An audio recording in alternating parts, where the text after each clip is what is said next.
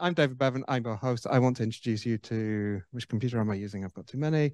The other people that are joining you today. So we've got Stavros, Angelis from Maynooth, Kathryn, Cassidy. I don't think it's going to be appearing in person today. Mary, Chester-Kadwell. Mary, give us a wave.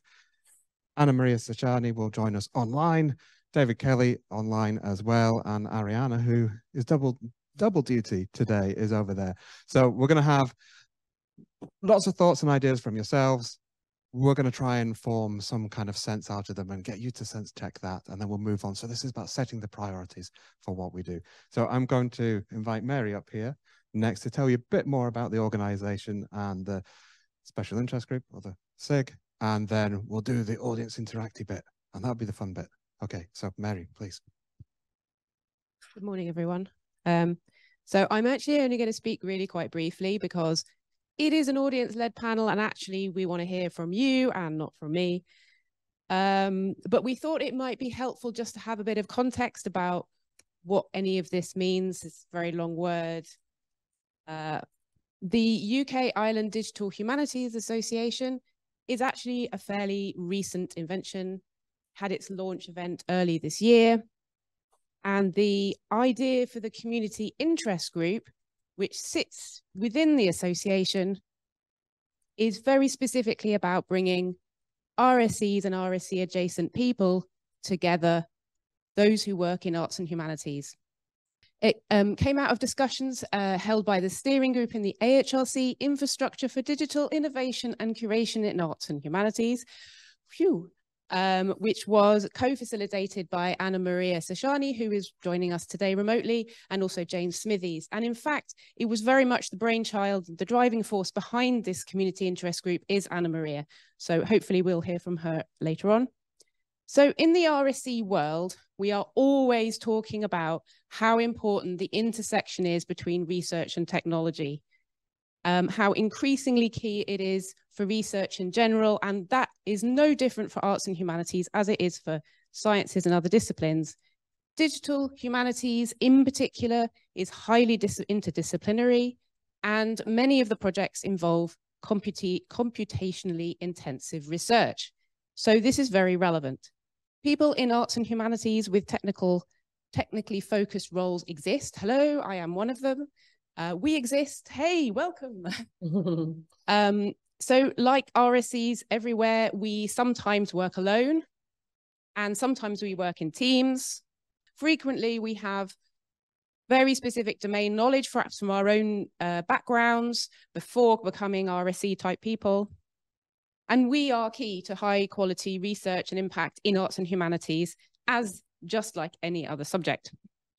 We need these skills, we need to develop these skills, and we need to train and recruit people who have these skills.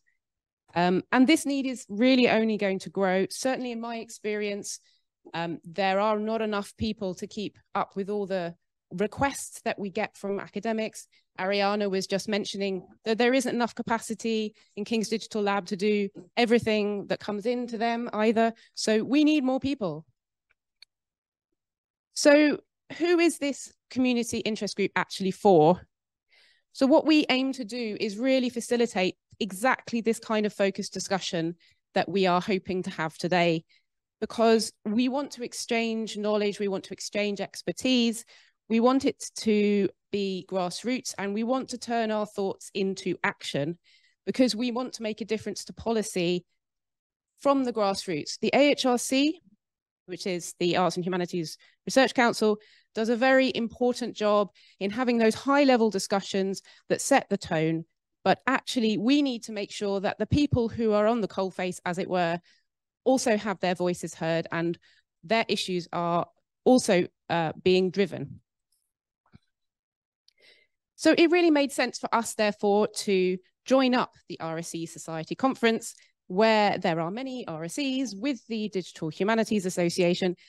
And currently, there really isn't a lot of overlap between the people who would attend this conference and the people who might attend a DH Association conference, or indeed might consider themselves to be part of both communities. I do, but I'm probably in the minority at the moment. But this is an area for huge growth in the future if everyone comes to realize that actually we have a lot in common.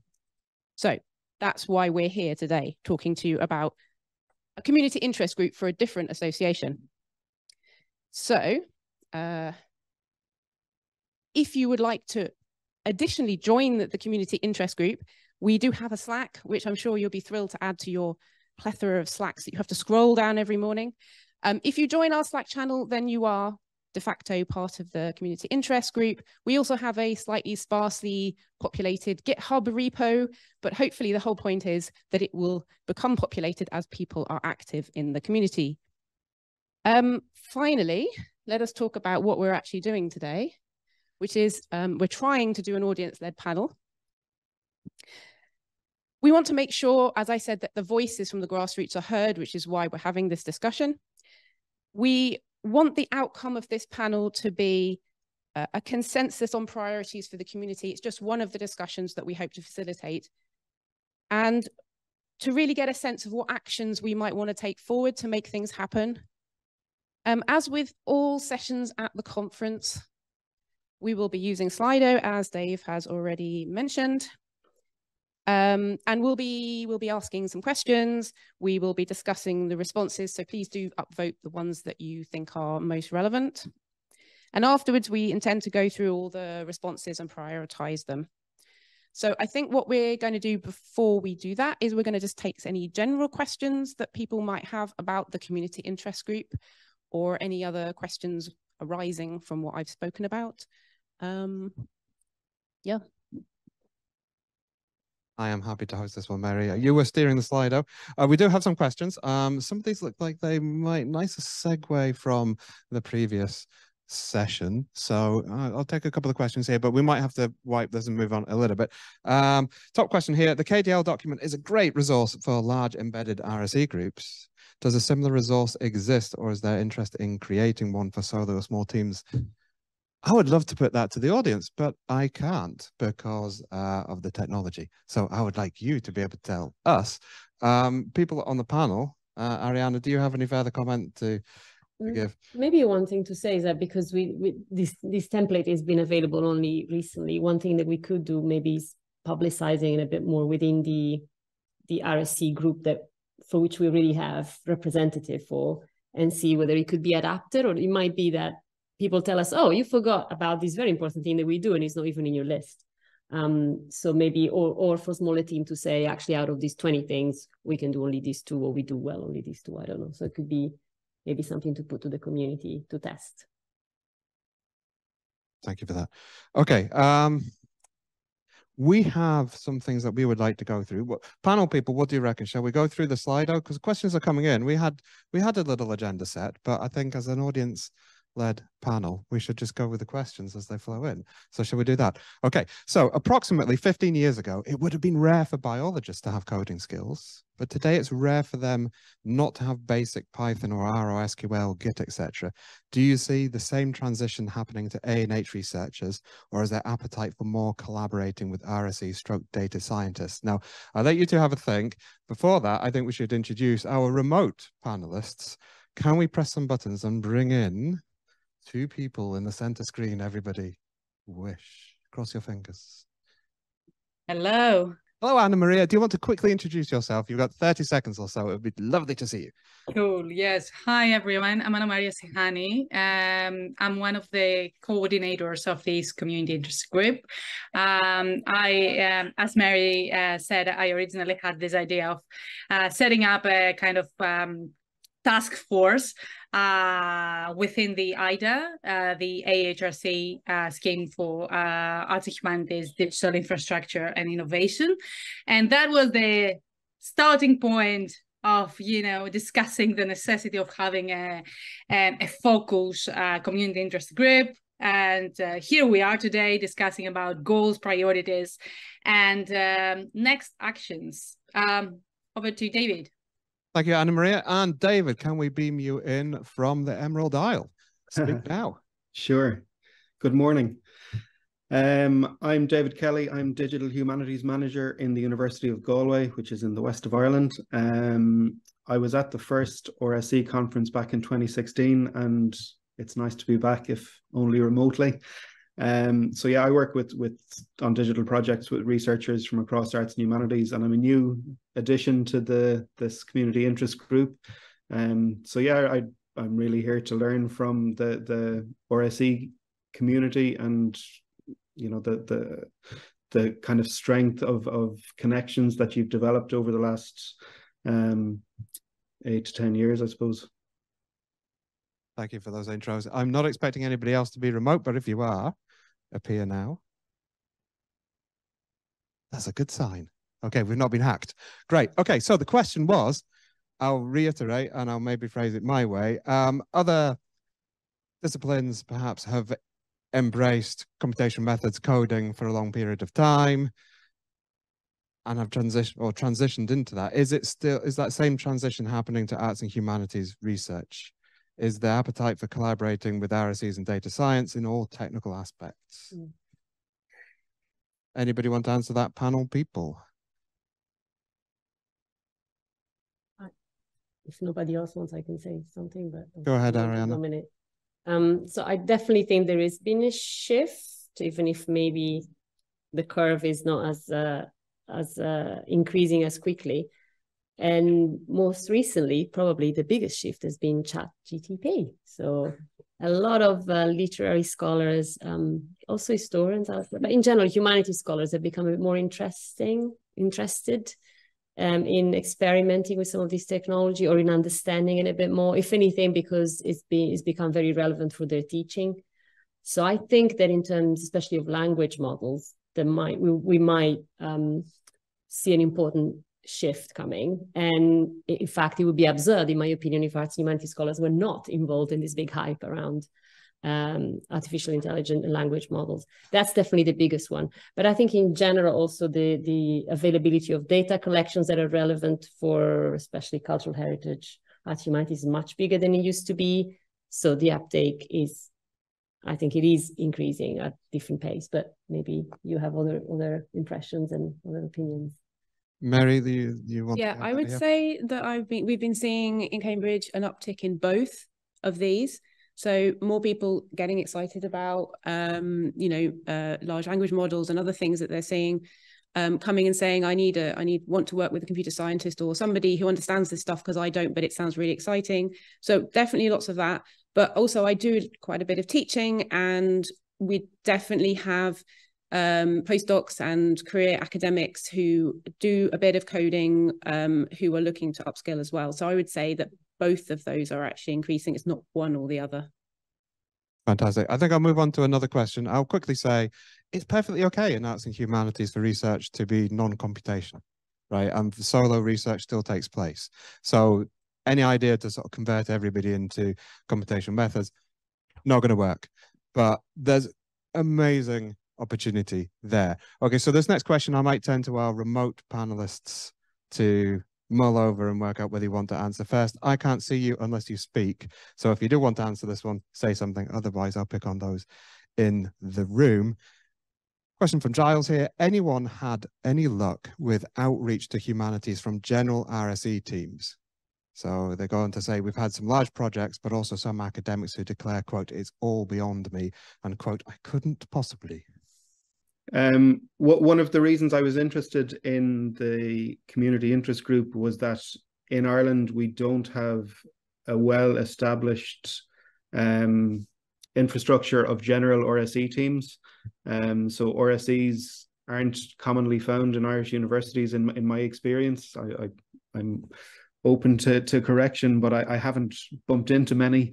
And that was one of my reasons for joining, or for being interested in this community group, was to make those connections. So no, I haven't had any luck to answer Giles's question.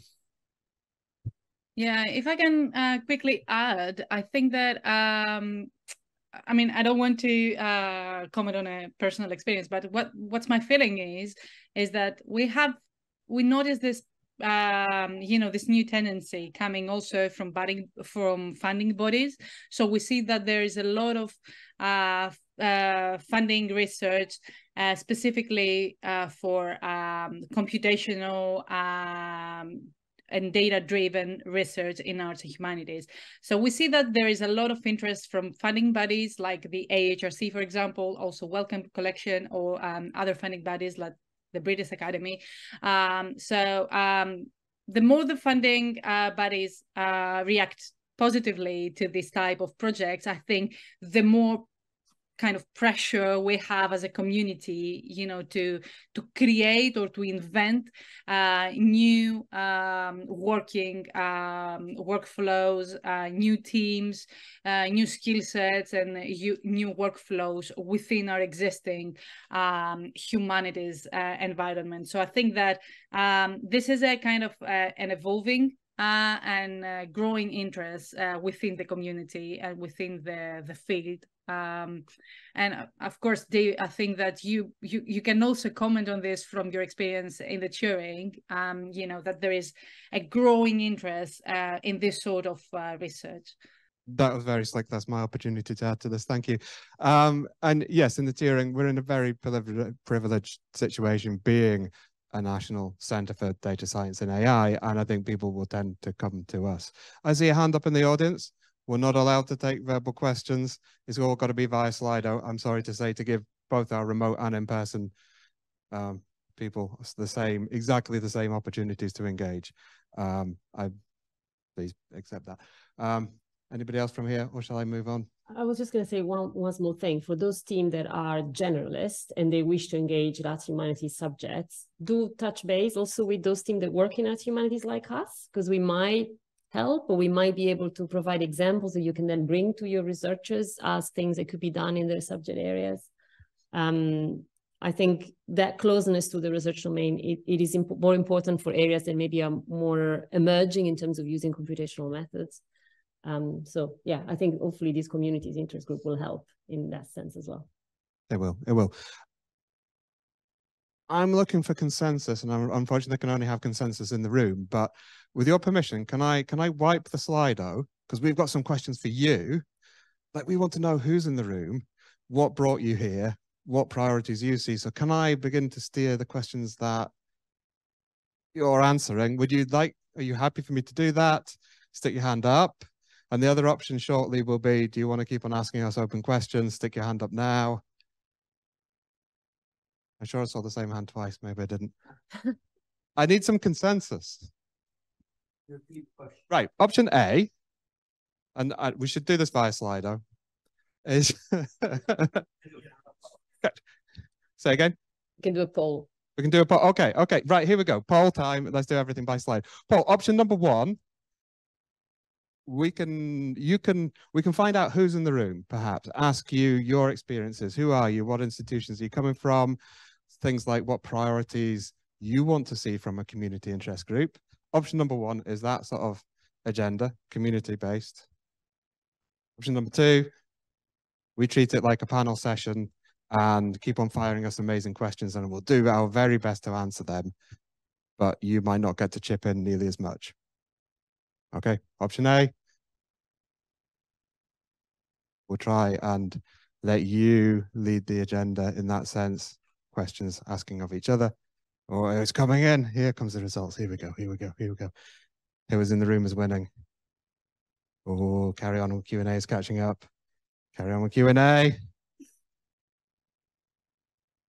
When I said audience interaction, I don't think any of us thought it was going to be this. Okay, 10 seconds. Whoa, no.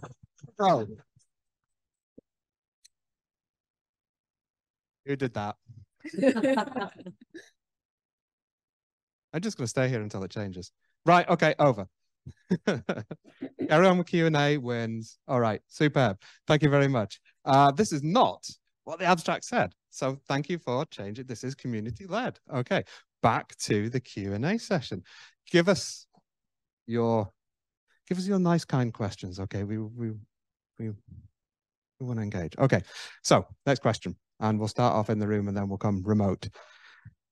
What would arts and humanities researchers want RSE? Oh, the question just changed. Who did that? I didn't do that. Oh, did I already ask that? Right, okay. Now on to a new one. Oh, I think we've had this one too. Oh, I don't think we did answer that one about what do we want Arts and Humanities people to learn. Sorry. Okay.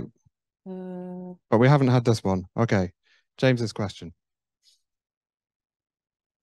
Physical sciences have a history of infrastructure investment.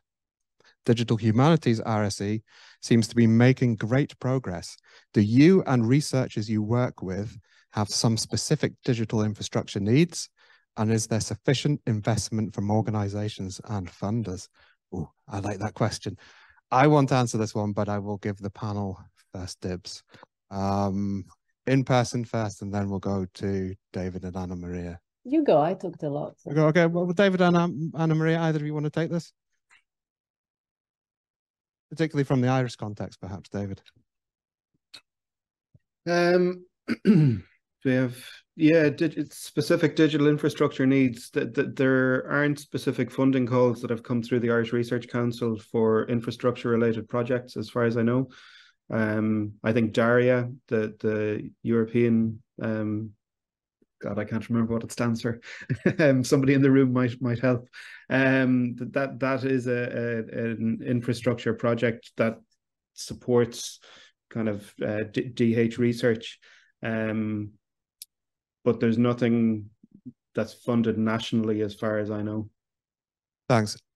From my perspective, I've been involved in some efforts in the UK scene, and I like to think the news is a bit rosier. So UKRI, and there was a speaker from UKRI yesterday or the day before, was really talking about digital research infrastructure investment, and all the research councils are coming together. So Arts and Humanities does have specific needs, and we do have some really, really interesting technical case studies. So our data tends to be large. It tends to be perhaps digitized. So it's data sets that have been digitized from physical records or qualitative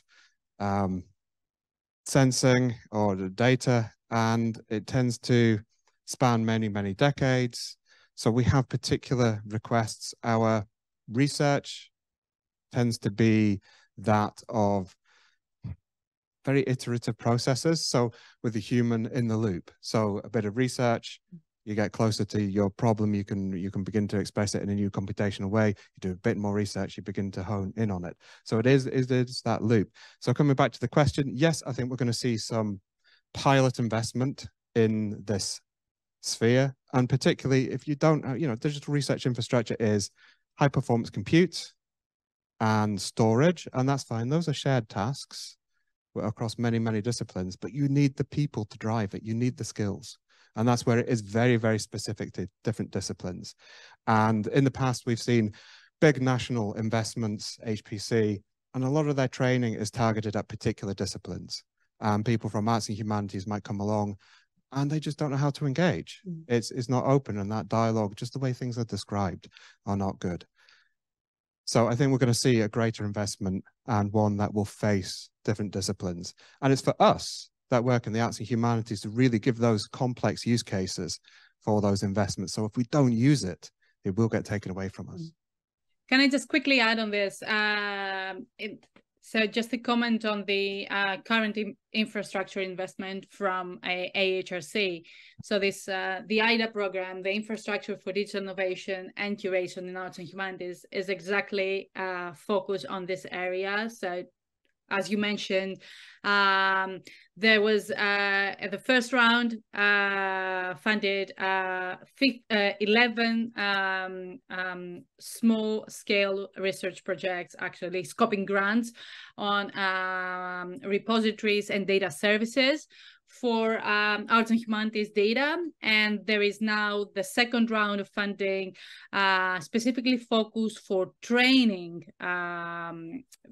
skills for Arts and Humanities on how to use existing and future infrastructure for Arts and Humanities data. It's a large funding project, and as you mentioned, there is also HPC in the program, so there is other areas of investments, and there is also the room for us to imagine and comment and ask for a specific RSE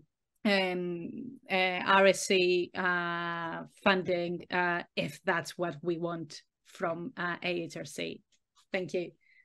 And Anna Maria, there's fantastic report, I think, which has come out fairly recently that might outline some of these investments. Yes, we can share the link. I will add it in the in the room. Do you want to share with us what the title is? I'm being, well, you're being coy.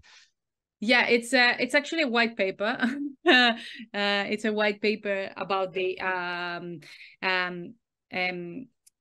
infrastructure for digital innovation and curation in the arts and humanities research software engineering needs.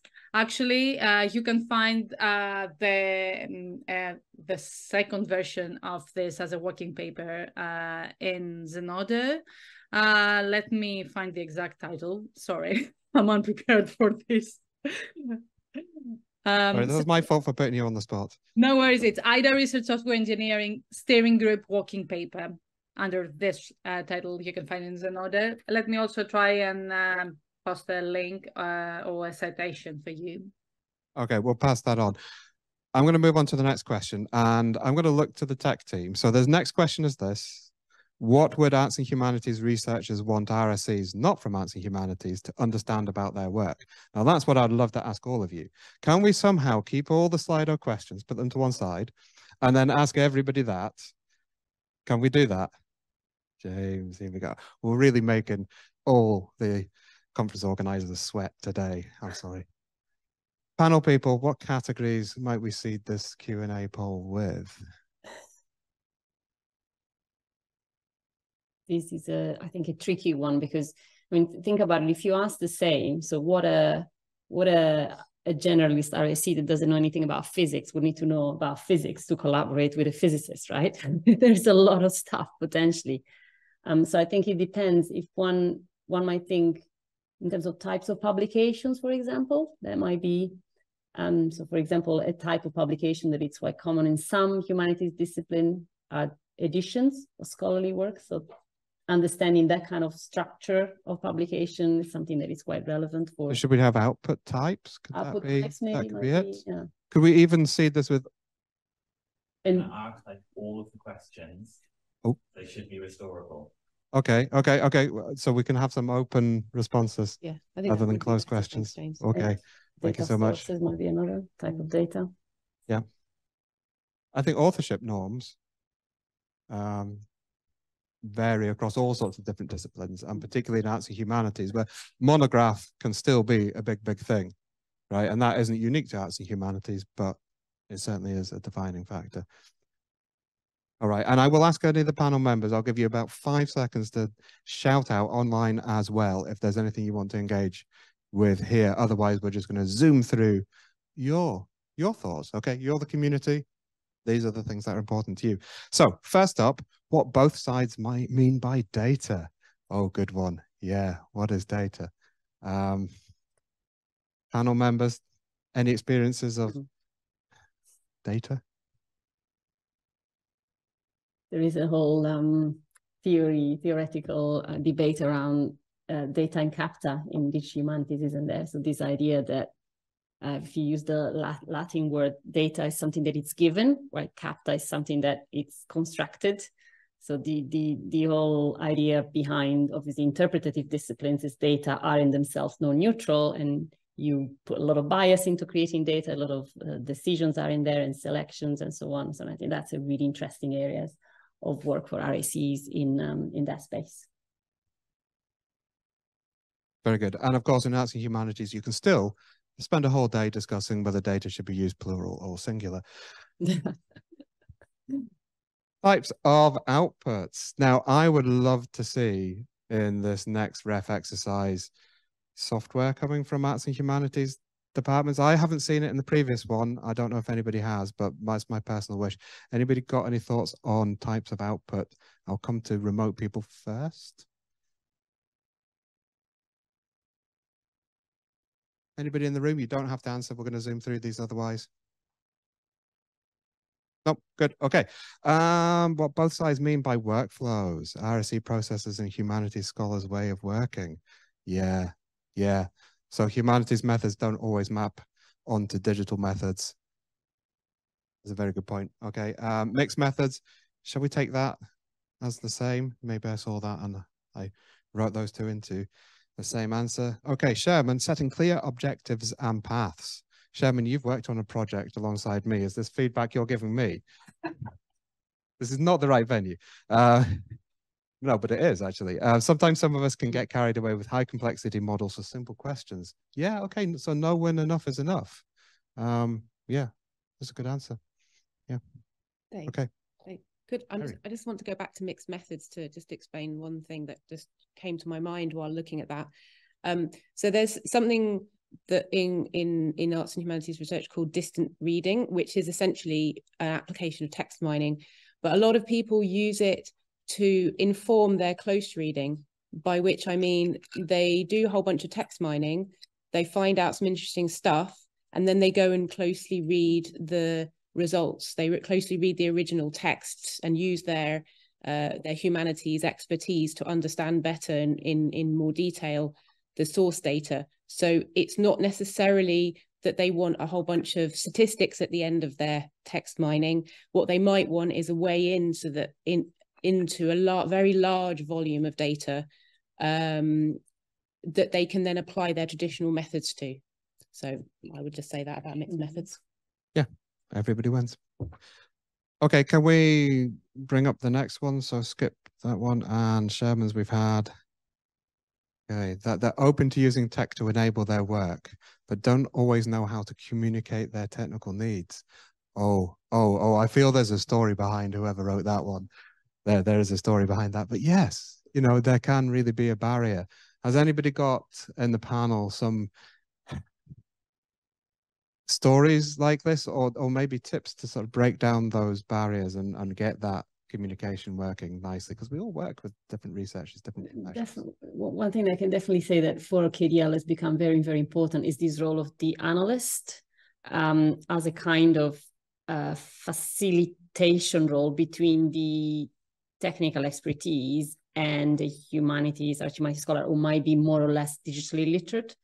And the idea there is that the analyst plays this role of a back and forth in a way. Did I understand correctly? You mean this? And this, do we agree that this means that? Or so kind of rephrasing some of the objectives of some of the research context, some of the, what are the units of analysis, and then translating some of those together. Obviously, it's a collaborative effort into requirements. Obviously, there's a lot of challenges. It doesn't always work, but we definitely put a lot of effort into defining the skills of that role.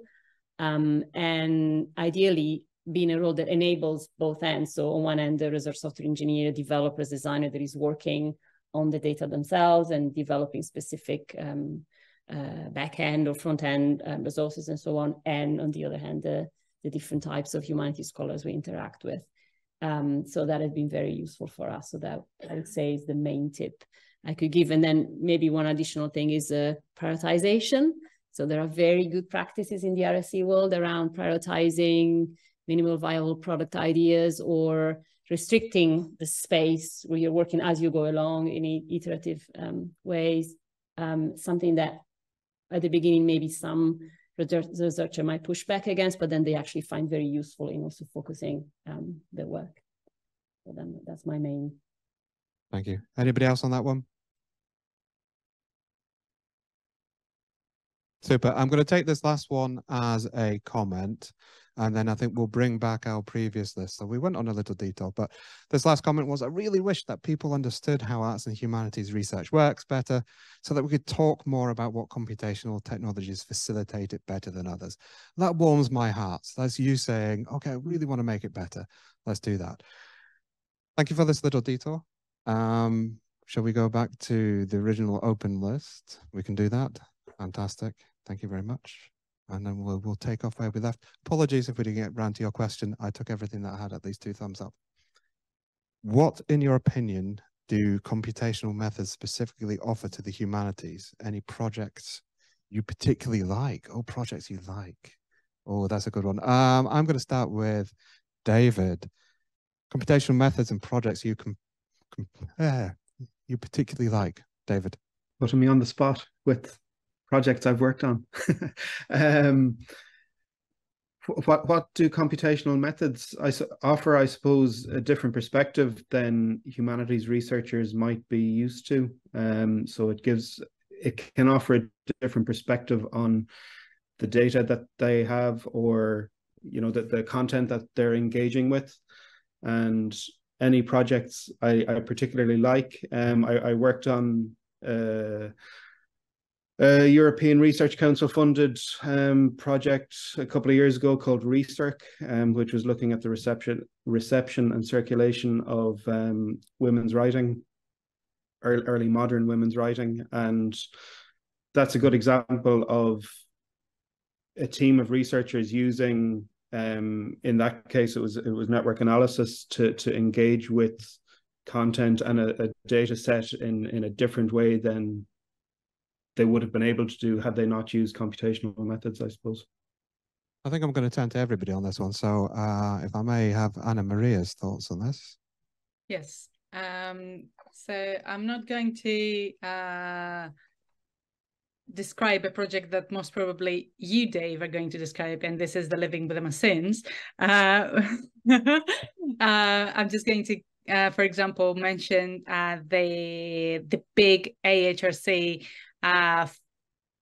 tank program, which is towards a national collection, which is I mean, from my perspective, it's in the borderline between arts and humanities, and also another field we haven't really mentioned it, which is cultural heritage, which is heritage science, for example, that is, in the bigger scene of arts and humanities.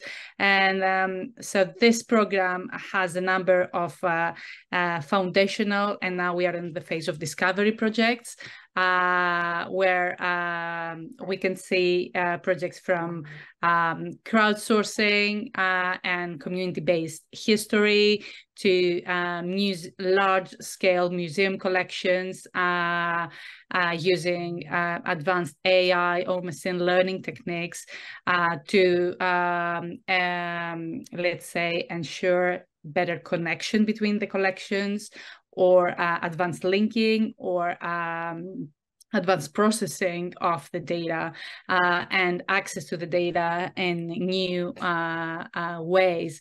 So this is one of the kind of programs with various projects that I think it's an exemplar arts and humanities project with a strong computational angle.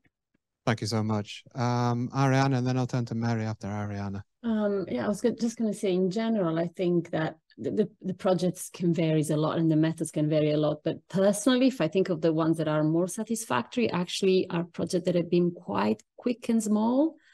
For example, we had a couple of years back an historian that was already collecting data with a student in archives all over, well, mainly it was France and some archives in Egypt and other areas in Africa, about migration in the Ottoman Empire between France and Africa.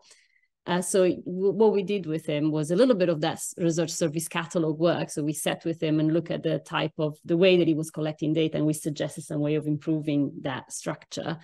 And then we use, with a very, very small amount of funding, we use some existing tools for mapping some of that information. So when I say mapping, I mean geographically mapping, with tools that we knew were following already best practices in terms of RSE and required quite a minimal customization. And immediately the complexity of the data could be seen and emerge from this work, and then you could then use that as a pilot to kind of probe new funding. So it was a very quick, a couple of months work together, but immediately, and this historian never worked with RSEs before, but it immediately revealed the potential of working together, both in enhancing the data set that he already had and improving its structure, the data model behind it, but also indeed in using tools that in this case weren't even particularly sophisticated, but obviously were robust enough to then take it even to a level of public output as a data visualization that was interesting enough for him to do further interpretative work and get the funding. So this is a very small example, but I think is that kind of area where you could really make a difference and an impact also in researchers that potentially haven't worked as much with data. So I was thinking of two particular types of things that I've worked on recently, which blend computer vision and machine learning. Both of them were projects or are projects that work on large collections that the University Library, where I work in Cambridge, have in their collections. They've been digitized by the Digital Content Unit. So we have images for all of these volumes or pages. So one is using machine learning and computer vision to automatically recognize handwriting.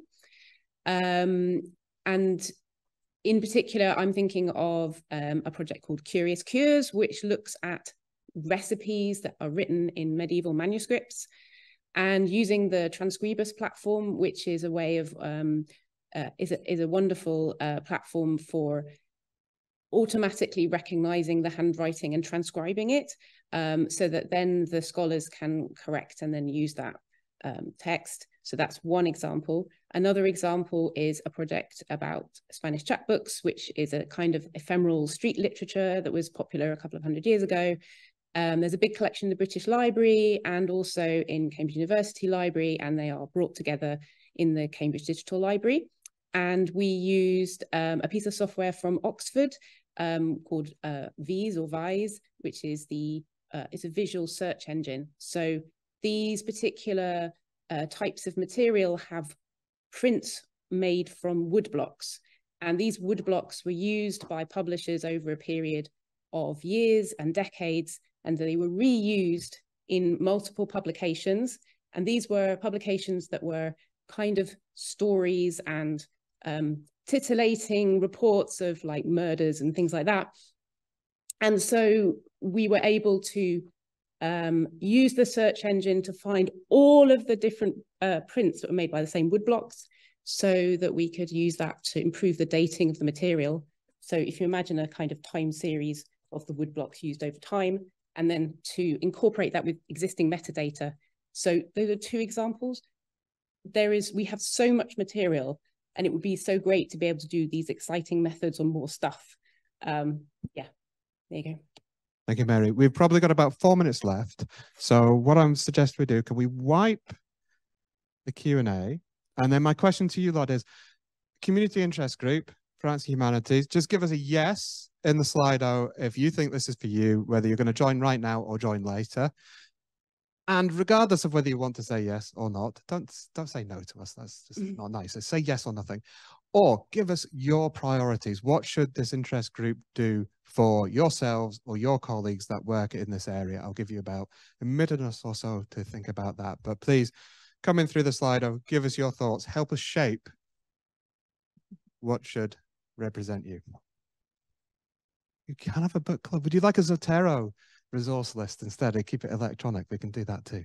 David, just saw a comment in the previous that maybe it's useful to mention. Somebody mentioned the DH Tech group of Hado, that is an interest group of RSEs in Digital Humanities, and yes, we're connected to them with them.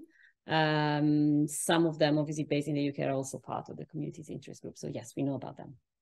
They had a really great panel at this Hado conference this year. That's really great news. And we should thank Anna Maria, who also has her very young assistant who has a conference appearance, presumably before the age of 1 as well. We've seen there. So that's good. Keep the slide away coming in. There we go. Hello. Thank you for joining us. You have your hands full. Oh, an exclamation mark. Thank you, exclamation mark person. Okay, I think it's time to begin to draw this to a conclusion. Thank you all. Thank you all for keeping us on our toes and keeping the tech crew and keeping the conference organizers on our toes as well. I hope we've been able to deliver something somewhat interactive. It might not be quite how we'd all like it, but it has been really, really useful to have you in the room, have you challenging us, and you know what, half of the questions we wanted to ask you, I think you came up with yourselves. So it just really leaves me to thank all of our participants. So Anna Maria Sichani, who you just saw a minute ago. Anna, give us a wave. You might have to turn your camera on if you're there. If you're not, thank you. David Kelly. So there's Anna Maria. Thank you. David Kelly, thank you very much for joining us as well. You might need to say something so you appear and then we can give you a wave. Thank you. Thank you so much. Arianna Ciula, thank you, who has done an hour and a half's worth of work. So when you do applaud her, give her double clapping. Oh. And Mary Chester-Kadwell. I've got it the right way around. I have been David Beavan as well. And so thank you very much. Please talk to us afterwards. Join the interest group. Show your love and passion for arts and humanities and spread the word. Thank you very much.